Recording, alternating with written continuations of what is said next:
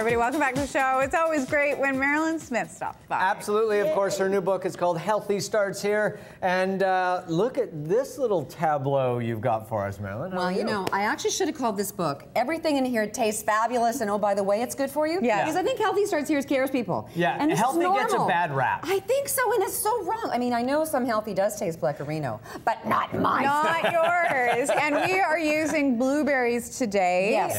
Great snacking food, but you can do so many things with them. You can go savory or sweet, like my it's a blueberry trifle. We're going to do a blueberry banana soup, which you'd never eat in Vancouver right now. Blueberry banana soup. Yes. All right. Do you know, when I first did that recipe, I've never liked vichyssoise or gazpacho because I thought, why would you have a cold soup? What's the point? Like, what's the point? And then I moved to Toronto. I was like, I get it. Right. In the afternoon on the deck. Yeah, right. Okay, we are going to be making the savory, and you've got a little quinoa in there. I do. Don't eat that one. Quinoa is the new trendy food, but it's trendy for a reason because it's actually a great protein. Oh, and you know what? It's a wonder food. It's a very high grain, whole grain, and it's got some protein. Just dump it in.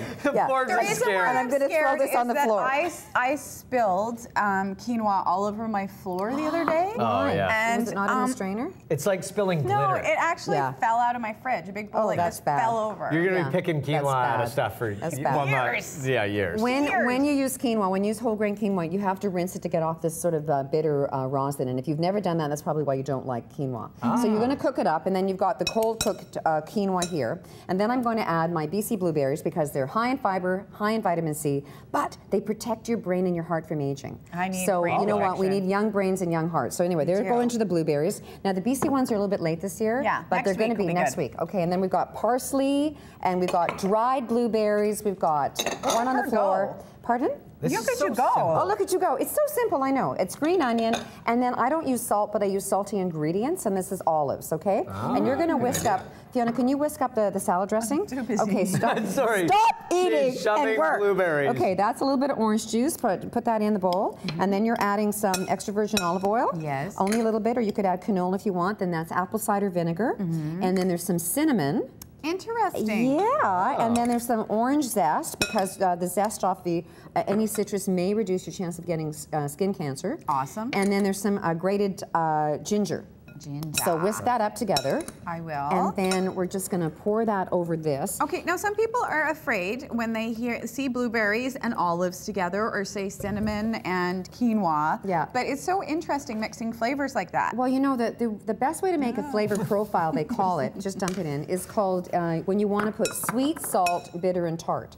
And so whenever you've gone to a restaurant and something tastes fantastic, it's because the chef has that profile. It pleases it all. It's the profile in your mouth. It hits the entire palate. It does too. And I don't know why this seems dirty to me, but it does. You know, I think food is very sexy, and this particular salad is a very sexy salad. It's summery and delicious. And you know what? You can get all the stuff in one grocery store, or usually in a large grocery store. Maybe not the dried blueberries, but you don't have to put them in. Look at that. And then there you go. It's, you know, it's. And it looks so fresh and friendly. It's fresh and friendly. Fresh and friendly. It's really yummy. And if you want to have a taste, here's a spoon. So go for it. Okay, you got some convincing to do with this blueberry banana soup for me. Well, I totally get the whole idea. It's got to be boiling hot here to have a soup like this, okay? So it's basically, you know, it's too cold here. So we're going to add the blueberries. Now, this is really dangerous. Okay, spill in aisle 3. Okay, good. Thank you, Michael. That's very good. Okay, great. And there you go. It's teamwork. And I think this blender's way too small. This is never going to fit. Mairlyn, you didn't have to put so much in it. Okay, well, anyway, let's grind it down a little bit. You got to put some milk in.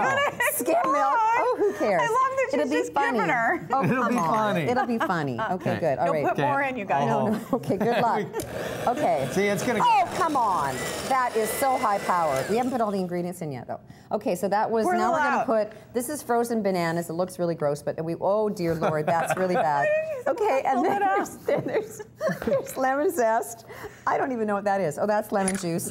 And then we're going to put in some honey. That was actually my drool jar, but fine, whatever. Okay, good.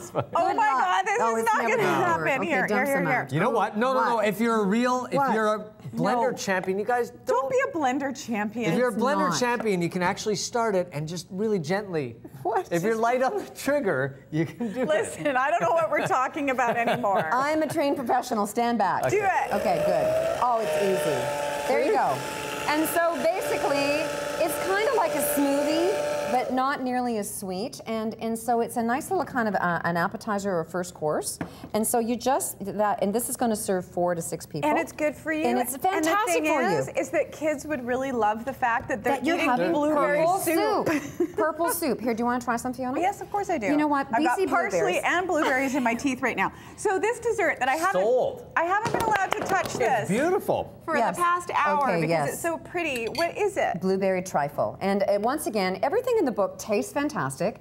And it's a spin on things, right? And this is a spin on a trifle. It doesn't have a heavy custard. It's got a cream cheese and a yogurt filling. On a trifle. Oh, you know, just another day. Anyway, angel food cake and obviously the blueberries in there as well.